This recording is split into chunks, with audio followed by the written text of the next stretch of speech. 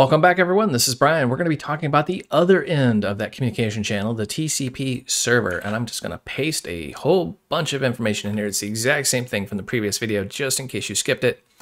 We're going to be using TCP. We are going to be the server, meaning we're going to open up and listen for clients to connect to us. Doing so creates a network. We're doing this on IPv4, and we're going to use a port. And we really don't have a protocol, but I want you to understand by sending information back and forth, we are essentially creating our own protocol. All right, let's dive in and take a look at what we're really doing here. So previously, we were the client where we connected out to a website and the website sent us something back. In this case, we are the server. So something else is going to connect to us. We are going to take that information and do something with it. I know I've said it before, but the first step is always to, well, get our includes hammered out. So we're going to import logging socket, and let's go ahead and let's configure our logging real quick here. I know I've covered this before time and time again. I just don't like skipping steps because then people go, now wait, when did that get configured? So we've covered this to the point of being ridiculous, but you should know how logging works at this point. But we're going to be using sockets. So when we use this module, understand what we're doing. We're working with IP protocols. Let's go ahead and define our server. So we're going to do this in a function. I'm going to say def, and this is going to be server. And this is going to be what's called a blocking server, which means it's going to block this thread while it's talking. This is not what you would consider high performance or industry standard. We're just doing this so you can get the basic fundamentals down. We'll make a non-blocking server later on in the series. So we want an IP that we're going to use and a port we're going to talk on. Now, think of an IP like a phone number. You can have multiple phones with multiple phone numbers and things of that nature. So we just want our identifying number on the network and the port we're going to use to talk on. From here, I'm going to say s equals socket. And I want to say socket. I always like saying that. Socket, socket. Anyways, socket to me. Anyways, let's go ahead and say socket dot. And we need an address family of INET because we're using IPv4. We've talked about it before. IPv4 and IPv version 6 accomplish basically the same thing. They just identify your machine on a network. And then we want to say socket dot sock stream. Sock stream. That has like a weird visual when you think about a sock stream, like a stream of socks, kind of like my laundry basket. But really, it's kind of the same concept. You have a stream of data that's coming across that socket. Now we're going to say address equals, and we want a tuple here. That tuple is going to be our IP and our port combination. And I'm going to say logging.info. And this is strictly for us, just so we know what's going on in the server. Now, server's a little bit different. We're not going to connect to something. What we need to do is bind. Now, usually when you're in a bind, it's not a good thing, but here it is. We're going to say s.bind. So we're taking that socket and binding it to the address, which is a combination of the IP and the port. This could throw an error. If we try to bind something that either the operating system doesn't want us to do because we don't have permissions or it's in use by something else, it's going to come back with an error. But basically what we're doing is we're telling the operating system, we are now using this and no one else can. From there, I'm going to say logging.info. And let's go ahead and flip these around. I want to just kind of in real time making a decision here on how I want to handle this.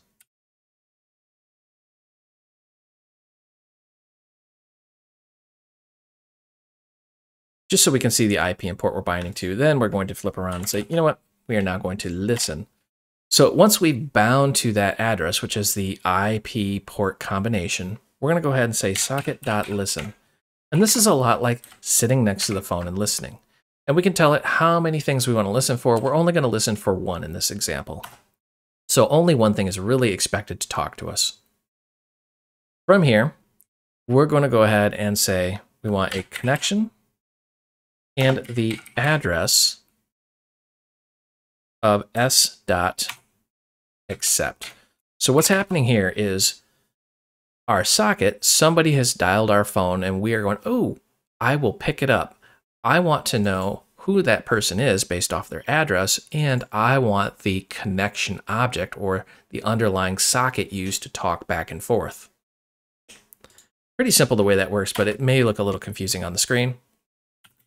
I'm going to say logging.info. I should probably tell it that we're formatting it. This is what happens when I change my mind halfway through a video. All right, there we go. So we're going to say connected. And we want to know the address of that remote connection.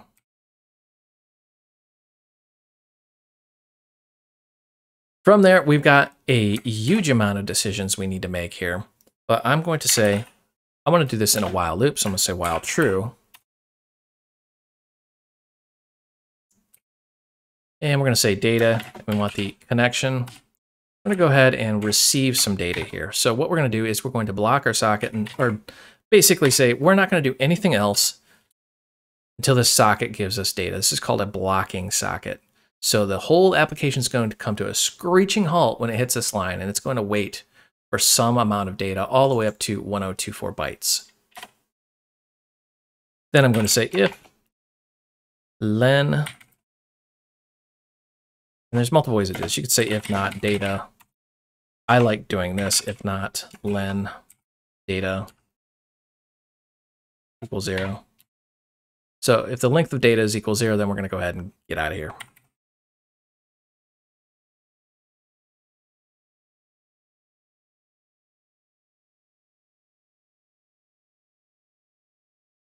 We're going to go ahead and close that connection.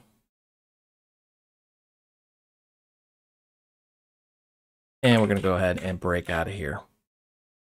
Now at this point, pretty much the connections are already shot anyways, because basically what we're saying is if the client didn't send us anything, then go ahead and shut everything down. We're just trying to very gracefully do it on our end, even though the client may have just logged off or died. We just don't know.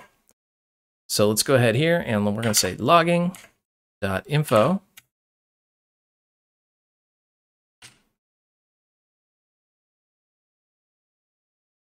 And we want to know what they sent us.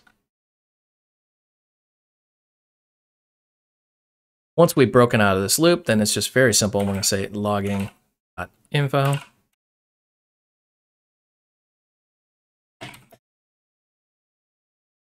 And we need to take that server socket and let's close it.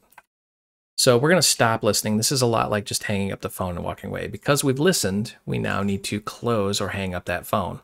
But we have to also close that connection. So understand what's going on here is technically we have two sockets. We have our server socket, which we've bound to and we're listening on.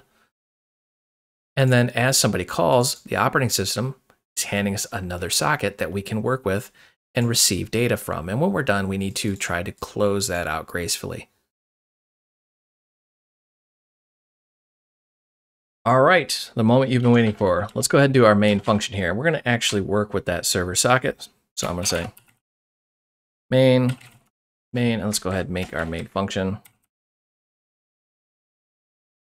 And we're going to say server, and we have an IP and a port. So we're going to use our local host, which is just a representation of our local system.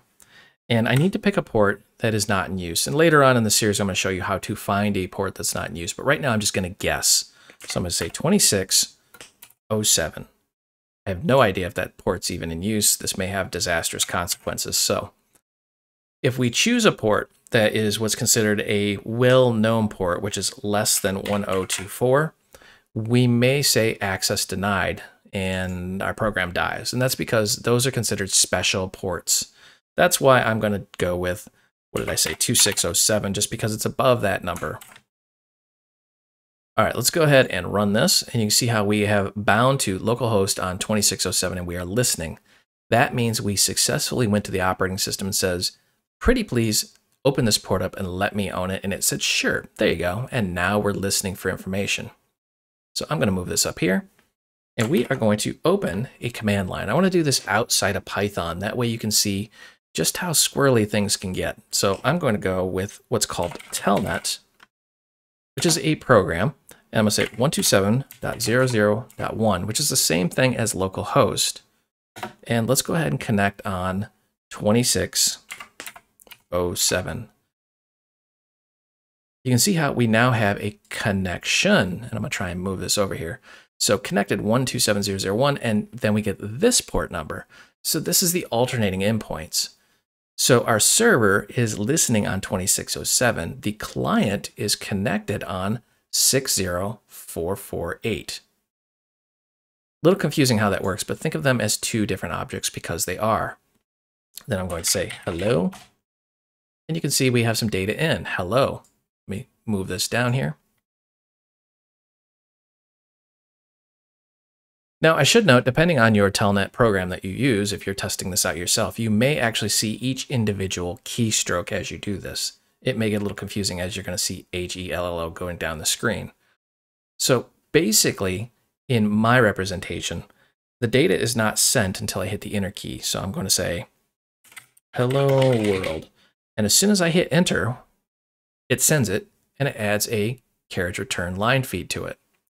Now I'm going to actually close this window, and this is where we'll get unpredictable results, because in our protocol, the language these two are talking back and forth on, we haven't defined when it should shut down.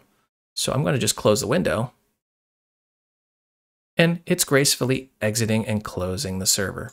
Now on some systems, you may get a big wad of weird looking bytes, and that is basically the end program not shutting down gracefully and the client doesn't know what to do, or there was still data in the buffer, or some other crazy thing happened. So end to end, really what we're doing here is we're saying bind to an address and a port locally, listen, and then wait for a connection. Once we have a connection, go ahead and receive that information until we can't receive it anymore because they stop talking to us. Then we close that server down. I hope you enjoyed this video. You can find the source code out on github.com. If you need additional help, myself and thousands of other developers are hanging out in the Void Realms Facebook group. This is a large group with lots of developers, and we talk about everything technology related, not just the technology that you just watched. And if you want official training, I do develop courses out on udemy.com. This is official classroom style training. If you go out there and the course you're looking for is just simply not there, drop me a note. I'm either working on it or I will actually develop it. I will put a link down below for all three of those. And as always, help me help you. Smash that like and subscribe button. The more popular these videos become, the more I'll create and publish out on YouTube. Thank you for watching.